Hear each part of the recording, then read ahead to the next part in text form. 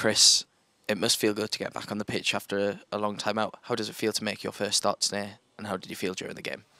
Yeah, it was good to get back out there with the boys. You know, it's always been, since coming back to the club, a goal of mine to get back in the first team and get a chance. You know, John and Byrne, just really want to do well for them too. Yeah, so I just bided my time, and obviously we've had a few injuries, so back in. Yeah, it's been a long time. 2 games in a week. Obviously played in the Durham Challenge Cup on Wednesday, so I was a bit stiff, you know. I'm not getting no younger, but looked after myself. Knew there was a few injuries and just waited for my chance. Coming in at left back as well, not your predominant position. How does it feel to adjust to that position? Obviously, you played the same position on Wednesday as well against Ryup. How are you adapting to that? Well, I was probably at the football club a lot longer before you started watching, so I've played a lot of games left back.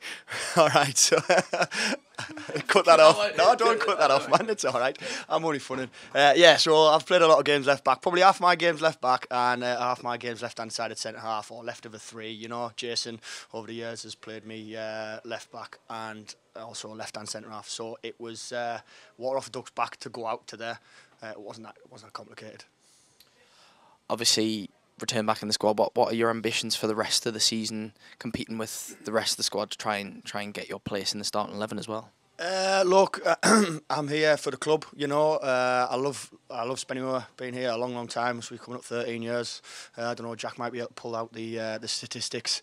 I'm a squad player. I'm here. I want to play, but it's about getting the team in the playoffs. That's what we need this year. You know, that group of players need to be in the playoffs. Thereabouts. We believe we can do it.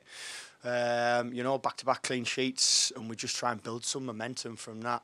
But yeah, playoffs, nothing less. We can't accept that as a football club. What did you think of the team's performance today? Obviously, defensively, a second clean sheet on the bounce.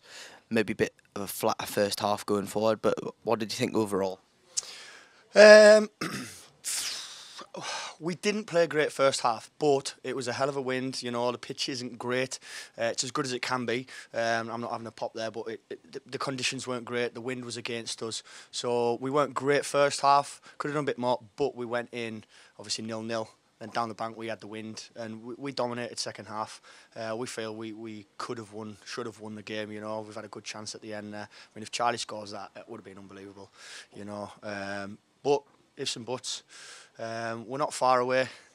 We played well. I think we deserved to win the game, but you know, you don't get all you deserve in football all the time. But we just look on to next Saturday now as a squad. We regroup. We train well, we recover. You know, like I said, we've got a lot of injuries, so we need to get everyone back on board, and a week off will do us well.